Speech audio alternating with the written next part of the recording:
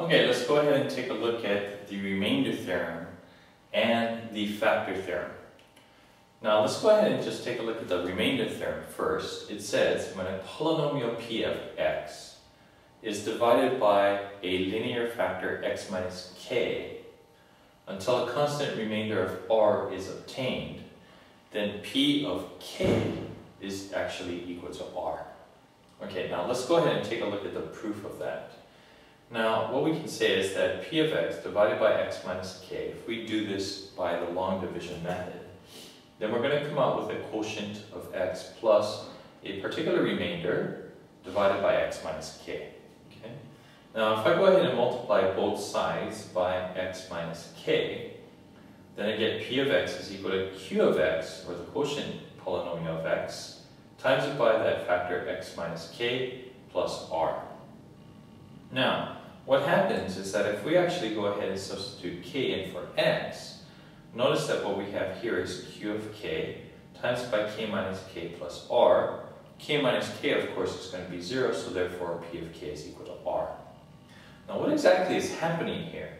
Now, let's take a look at a specific example. It says p of x is going to be equal to x squared minus 4. So here's our x squared minus 4 function, and divide by x minus 1. Now, what I'm going to use is synthetic division. So what we come out here is a remainder of negative 3. Now, the interesting thing is that if we actually go ahead and take p of 1, which is exactly the same value that we have here, then that, of course, is going to give us 1 squared minus 4, which is negative 3. So notice that the remainder and the value of the function, when we divide by this particular value k, is going to equal to the remainder. Now let's see where that is as well. If we take a look at this particular graph, if we were to go ahead and take the value of the function at 1, then the y value, which is negative 3, is exactly the same remainder when we divide this particular polynomial by that factor. Okay, so that's basically what's happening here. Now let's just do another one. It says, let's say for example we divide by x plus 3, again using synthetic division here. Okay, we have the remainder coming out to 5.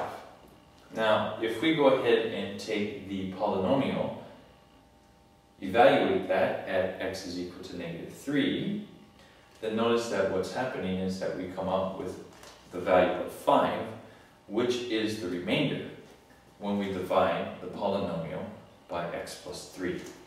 So notice that the value of the polynomial is actually going to give you the remainder by dividing by the linear factor x minus k. Okay, so the most important one, of course, is going to be this one. What if we go ahead and divide by x minus 2? Well, we know for a fact that the function is going to have a 0 or a root at x is equal to 2. So what we should come out with is a remainder of 0, and so notice that that's exactly what we come out with as well.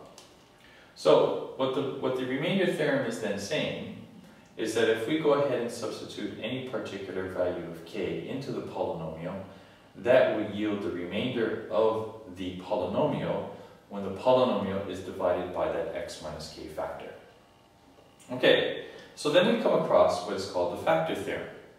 So the factor theorem says k is a 0 of p of x. So notice we're talking about a particular 0 value now, if and only if x minus k is a factor of p of x. So one definite and key application of that is that if we find out that p of k is equal to 0, then we know that k is a root of p of x, and therefore x minus k has to be a factor of p of x.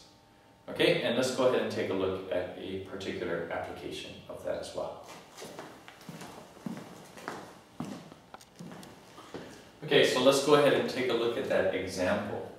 Now, when we have 2x cubed plus x squared plus ax minus 5, and we take that polynomial and divide it by x plus 1, let's say that the remainder becomes negative 8. What is the value of a? Now, couple of ways that we can do this, and we'll just show two ways. We can go through the whole synthetic division to go ahead and determine that the remainder in this case is -5 minus the quantity a plus 1. Now, since we know that that is the remainder, and the remainder here is also saying that it's -8, then we can go ahead and find out that in fact a is equal to 2. Now, the other method that we can use is we can use this remainder theorem here, which says that the polynomial evaluated at -1 is going to be equal to the remainder. So here's our initial statement right here, that the polynomial at -1 is equal to -8. Let's go ahead and substitute -1 into the polynomial here to come out with 2 times by -1 to the third, plus -1 squared, plus 8 times -1 minus 5, and of course that has to be equal to -8. So if we go through the math again, we're going to come out with the value of a is equal to 2. So, just to wrap up again, the remainder theorem is going to be helpful for us to determine a particular value, say for example a particular parameter a, if we know what this polynomial is divided by, so long as that is a linear factor, and we know what the remainder is. And more in general is if we go ahead and take a polynomial and divide by a factor x minus k, then if we go ahead and determine what the remainder is, the remainder will actually be the polynomial evaluated at the value k. Okay, the factor theorem again is such that k is a 0 of p of x if and only if x minus k is a factor of p of x. And the most important result of that is if we know that p of k is equal to 0, then x minus k has to be a factor of the polynomial. Okay, so we'll go ahead and take a look at some of these problems later in class and take any questions that you may have at that time as well. See you later. Bye-bye.